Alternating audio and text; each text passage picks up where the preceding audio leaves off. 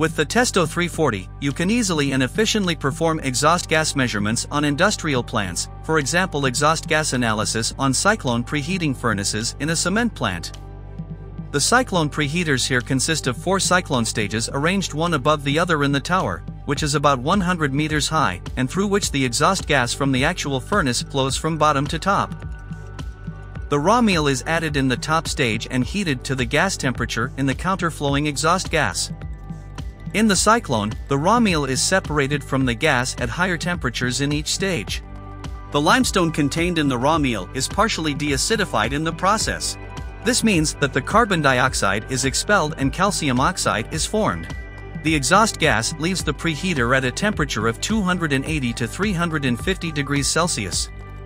To prepare for the exhaust gas measurement, simply plug the exhaust gas probe onto the connection socket of the Testo 340 and lock it in place by turning it slightly clockwise. A temperature sensor can be connected via the separate socket.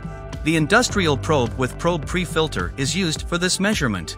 After switching on, the Testo 340 is ready for operation in less than 30 seconds.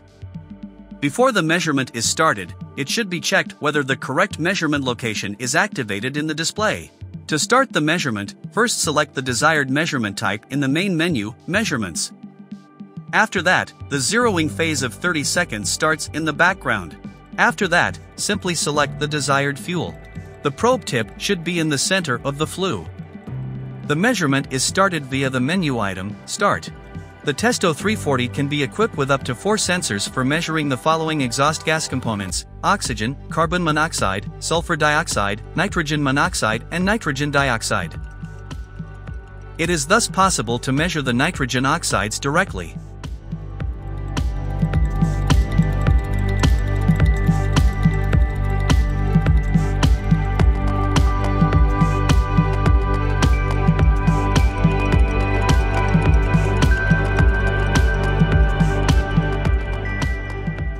The Set Dilution option is displayed in the upper right corner.